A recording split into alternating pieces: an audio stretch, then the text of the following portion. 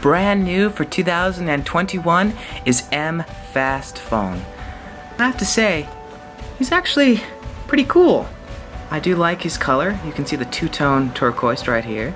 And I do like what Thailand did, putting the metal logo on the package.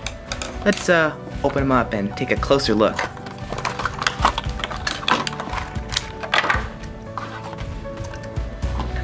So here he is outside the package.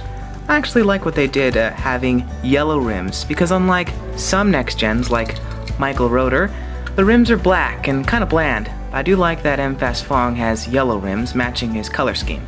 You can see the Rev-N logo on the side, on the hood, and his printed number 73 on the roof.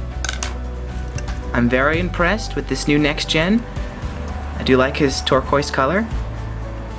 His spoiler is actually textured. If you were to touch his spoiler, you can actually see all the textured lines here by the Rev-N logo. His roof, though not textured, does have a textured design. You can see these little rivets right here. They were able to print light year very well on the wheels right here, as you can see. There's his arrow for the pit stop to indicate where to lift him up. There's his rookie stripes on the back. Very nice.